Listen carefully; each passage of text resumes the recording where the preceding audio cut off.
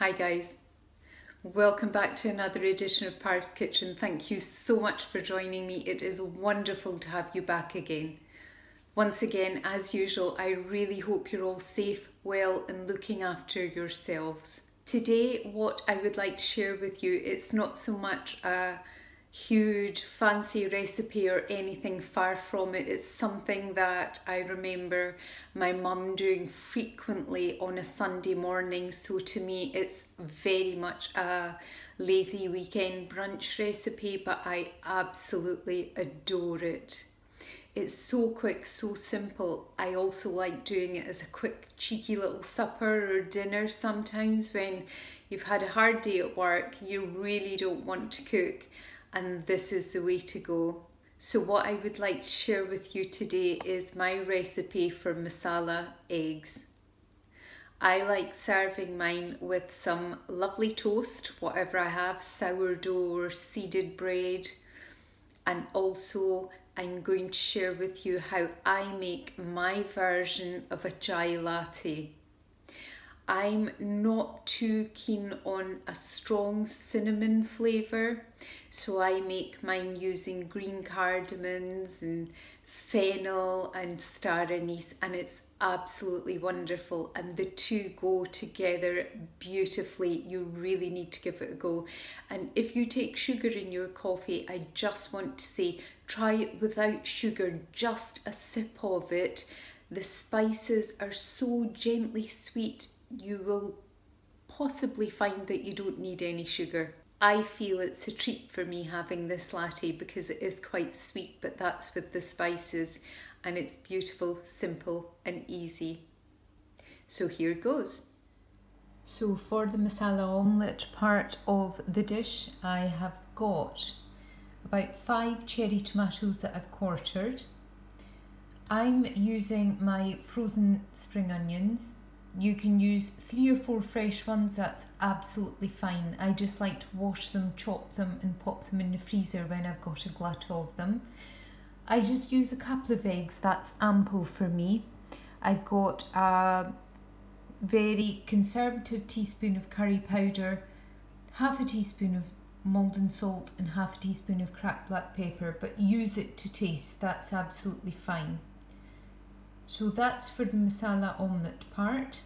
And for my chai latte, I have got a pinch of fennel seeds, probably about a teaspoon, 3 green cardamoms, and there was half a star anise in my jar, so I'm going to use that.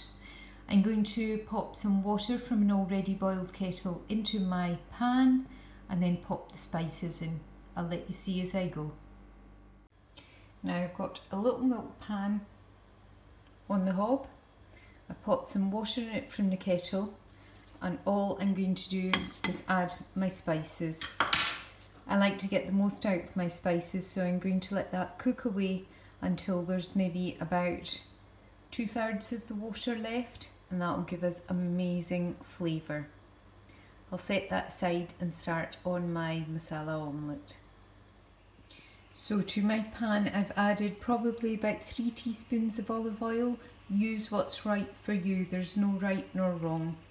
And I'm just going to pop all of this into the pan and let it cook away. Probably take just a couple of minutes, 3 or 4 at the most. Once it's done, I'll let you see. Now that's my spring onions and tomatoes sizzling away beautifully. It's taken about 3 minutes to get to this stage, and all I'm going to do is add in the spices. Remember, they were curry powder, cracked black pepper and some salt. You do it to taste, remember. Whatever suits you is the way to go. I'll cook these down and let you see just before I add the eggs. Okay. Now that's my spices cooked. It looks and smells incredible. I added a tiny splash of water in to make sure that the spices were cooking evenly.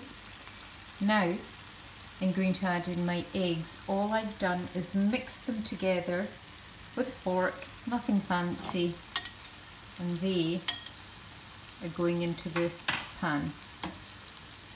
Just spread it over. There we go.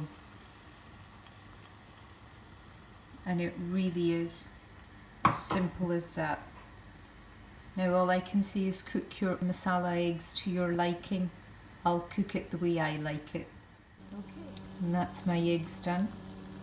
When I was little, there was no such thing as having a fluffy centre, so on and so forth, but you cook it to your liking. Now, for my spiced latte, I've got about 2/3 of water left. It's boiling away vigorously, but the smell is incredible. Now I'm going to add in my milk, and you can add in as much or as little as you prefer. I'm greedy when it comes to this, so I am making a very, very generous amount. Now I'm going to let that come to the boil. I've got instant coffee in my mug, ready and waiting, that I'm going to sieve this delicious mixture into.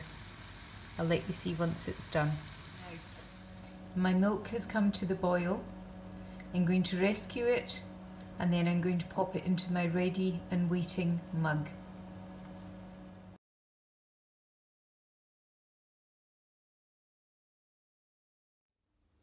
So guys, that's my super simple masala eggs, this time served with lovely seeded toast, properly buttered, and my chai latte.